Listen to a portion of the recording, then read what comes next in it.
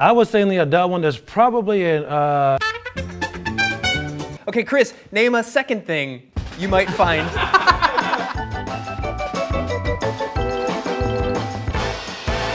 Welcome to PictoFacts. I'm Jesse Eisemann. I've put together a metric butt ton of image-based trivia games, and then I invited some comedians to play them. Contestants, I'm going to show each of you a real hand-drawn schematic for a patent that someone inexplicably felt compelled to file. Anna Huntley, what is this device? That is clearly a pen that also doubles as a vibrator and triples as a missile. There you go. Chris Allen, what do you think this is? I really think this is a 3-part dildo. Yes, it's for couples. The top is a dunce hat. So whoever comes last, you have to wear that hat. And yeah, both ends go in their respective places. Whatever you have, it's 2022. I don't know. Yep, that little screw thing there, that's the battery pack. It takes the same battery you put in a watch. I would like to take this moment to point out that Chris is actually successfully married. Success! So congratulations Thank you. on Yes. making that happen. Elliot Duffy, what do you think this is? I'm gonna say that it's a sewing needle, mainly because I see that it was patented in '91, which was a big year for sewing. It's so easy to sew, so pretty. Get to sewing. All right, the answer is, it's a ballpoint pen with condom storage. That is the name of it on the patent. Oh. Ballpoint pen with condom storage. Anna Huntley, you got first place. You called this, it's a pen, but you did get the sexual element to it. Elliot, I'm giving you second place. All right. It seemed you kind of glommed on to the weird condom section. It wouldn't be the first time I glommed onto a condom. Chris Allen, Yes. what is going on here? Oh, this is clearly something that I don't approve of. This is a 1950s anti-cannabis ad. Now, this young girl has been smoking so much weed that now she wants to get her little bunny high. This is what's gonna happen to your sweet little girl. She's trying to shotgun a 3-gram blunt to a rabbit that her aunt bought her for Easter. So this is an anti-cannabis ad, 100%. Elliot, what do you think is going on here? I think this is a stuffed rabbit with a built-in whistle. Very good. Anna, what do you think is going on here in this patent schematic? I think this is a way to deliver medication in a really fun and healthy way for a child, because kissing rabbits is a thing that all children really ought to do. I couldn't agree more. As a father myself, I want all of my kids to kiss some rabbits. I'll tell you what the answer is. It's a suckable teddy bear. Technically a wearable drink holder featuring an animal-shaped body member and, naturally, a protuberance member formed in the shape of an animal face. Naturally. A suckable what? Protrudence member? I feel like you guys are like getting obsessed with the details. You're gonna suck juice out of the bunny rabbit. Chris, I'm giving you first place on this one.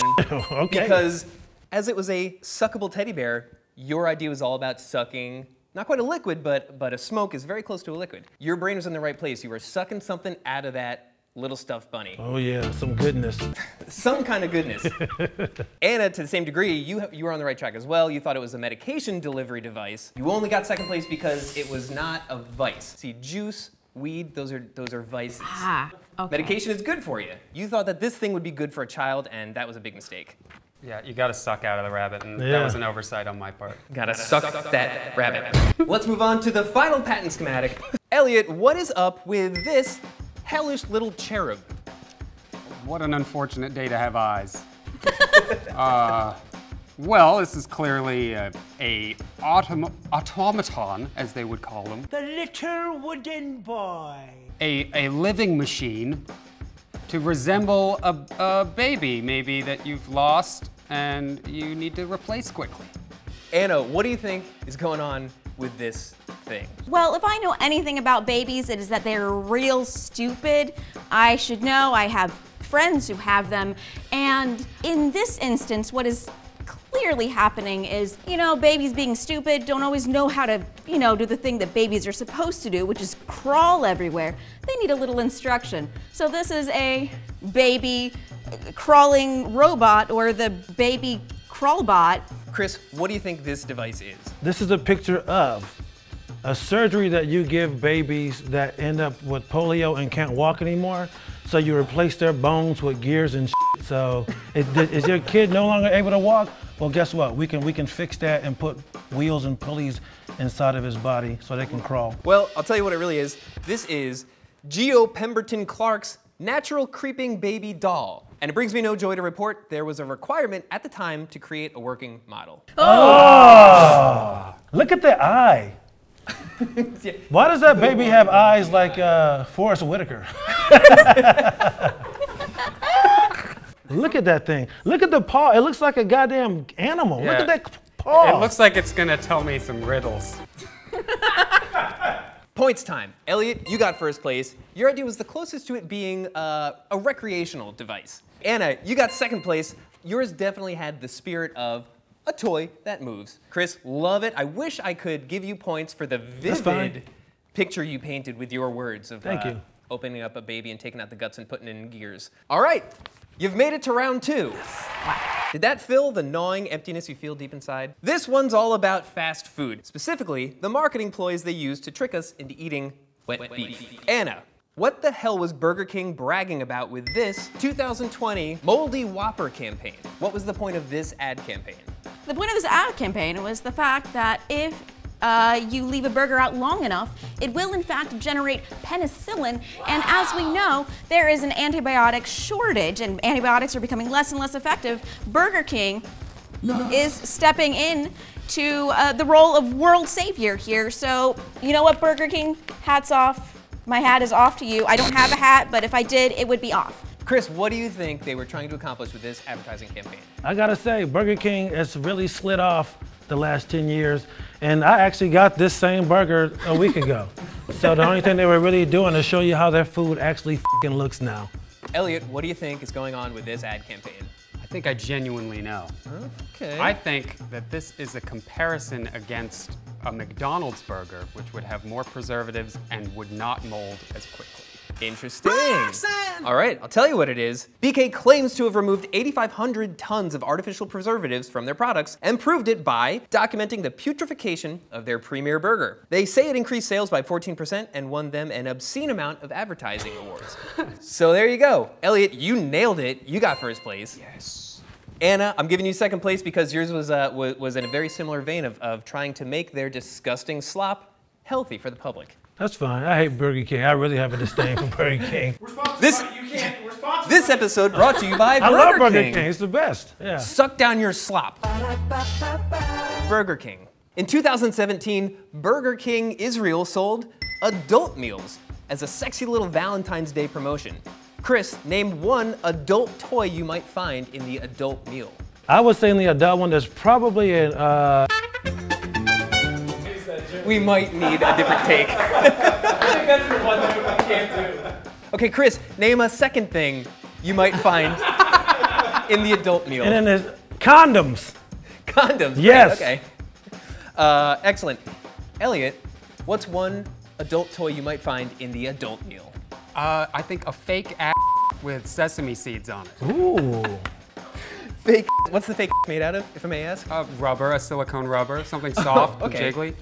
Okay, so it's gotta be jiggly, it's gotta be soft, but with real sesame seeds? Real sesame seeds. Great. Anna, what do you think you're gonna find in the adult meal? Anal beads, fun for the whole family. Yes.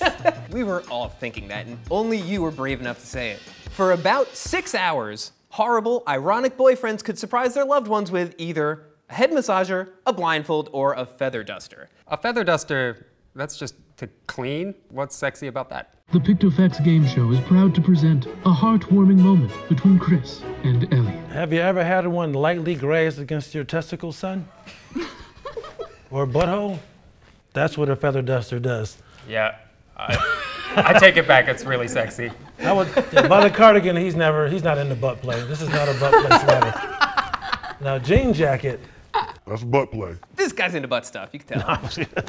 Okay, so We're actually owned by a butt play. I mean, that's why McDonald's has the ball pits, right? Yeah, there you go. There you It's go. a happy ending meal. The most sexual of all pits, the ball pit. So I'm giving first place to Anna because it was the most family friendly. As you can see, these are the Clearly. tamest sex toys ever invented. Look at that. Chris, you get second place. Condom is like the second most, or the fourth most tame sexual device. Well, how would you feel if you were like, you ready to do it, and he's like, hey, would you mind handing me a sexual device?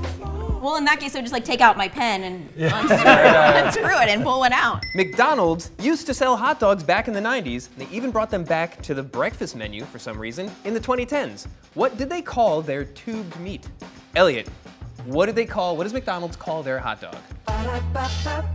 McWiener. Anna, what does McDonald's call their hot dog? Well, I mean, that is clearly a carrot, so they just called it that. They were like, it's the, you know what? It's the McCarrot. The McCarrot. McCarrot. The McCarrot. You got the McWiener? I know how to talk. Well, it's totally fine, because that's not a word that most people probably ever said. You found your way through it perfectly well. Chris, what do you think they called their hot dog? A McDong. Okay, I'll tell you what they called it. Ray Kroc vowed never to sell hot dogs. But after he died, McDonald's barely waited for his greasy corpse to congeal before they unleashed the McHot dog. How boring. They have an entire marketing department. They could have gone with, let's say, a McWiener or a McCarrot. Chris, I'm giving this one to you, the McDong, because just letter for letter, you almost nailed it. I did. And I'm giving you second place because the McCarrot is also like kind of boring. I like how this guy's wearing a suit. That's nice too. So what I do, and I make six figures. Let me run to McDonald's and get a goddamn hot dog. I genuinely thought you were talking about the bun. Even the bun looks weird. You're calling the hot dog a sir or a guy? It's a baked potato.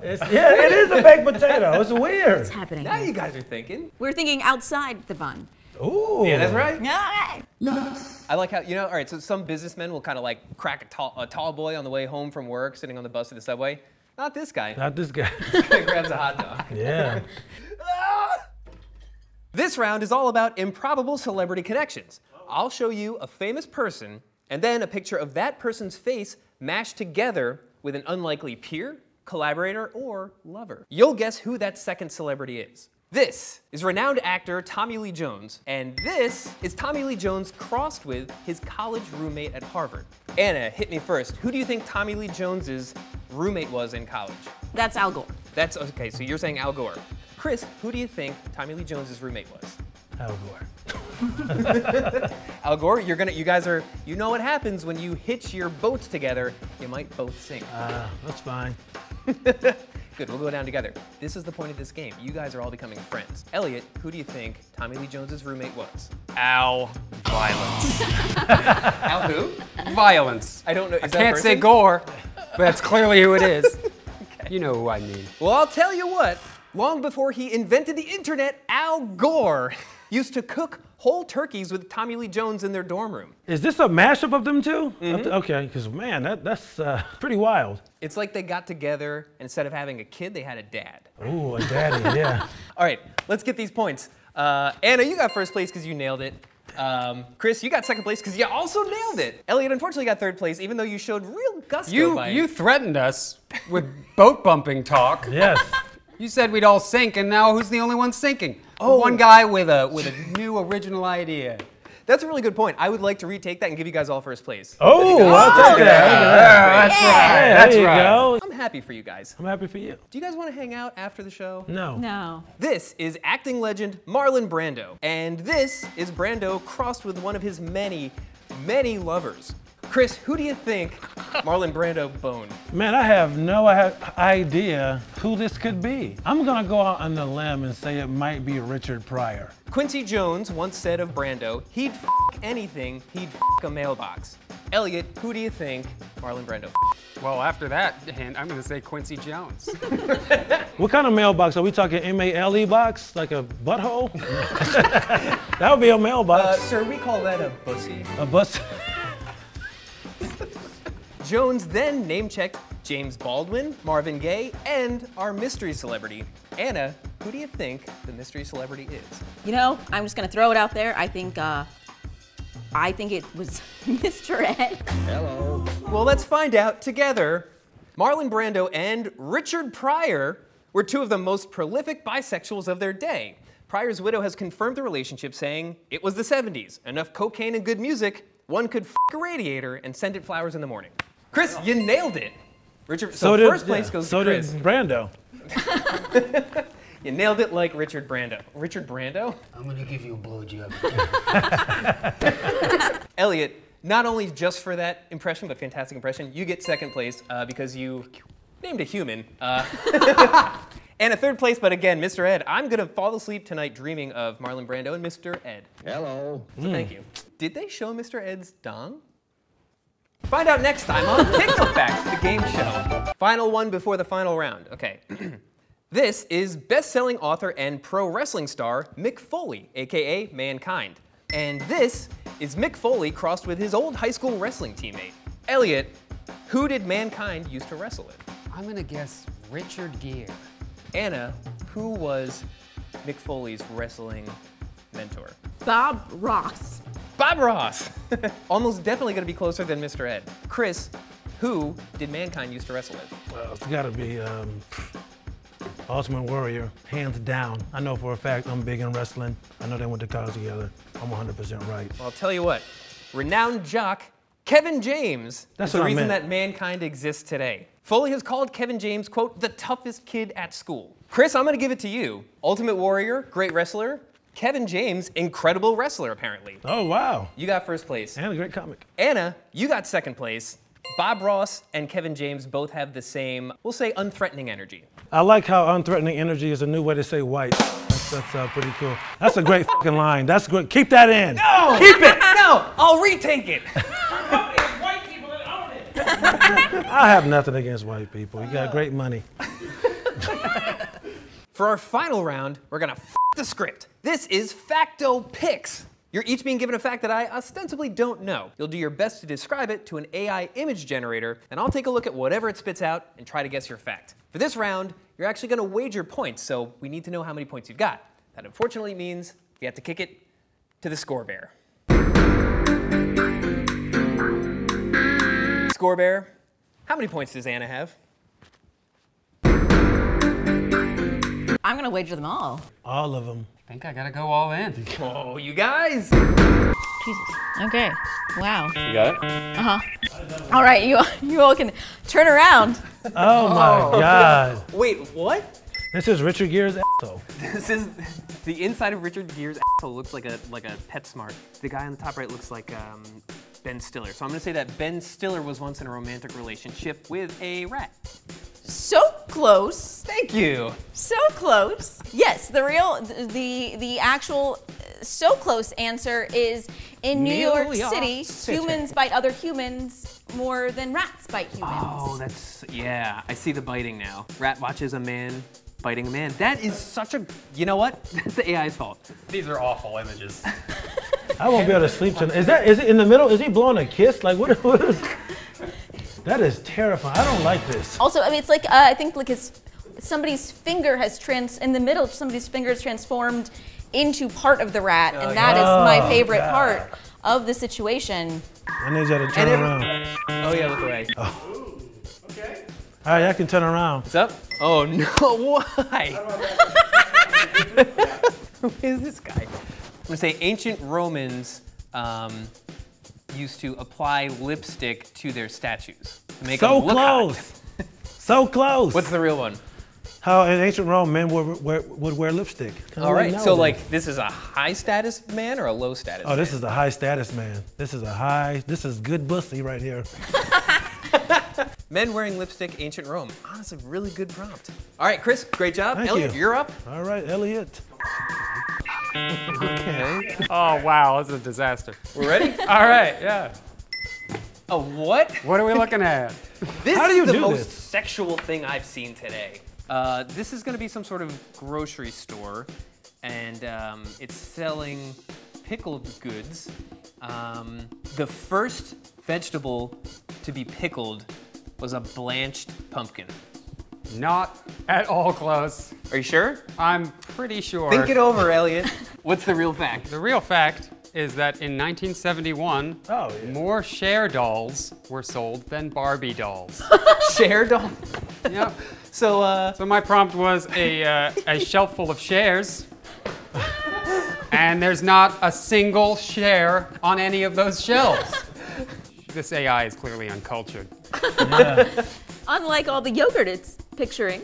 Yeah, all the yogurt. nice, dude. Awesome, Elliot, thank you. All right, folks, the moment you've been waiting for your entire lives. First place goes to Chris.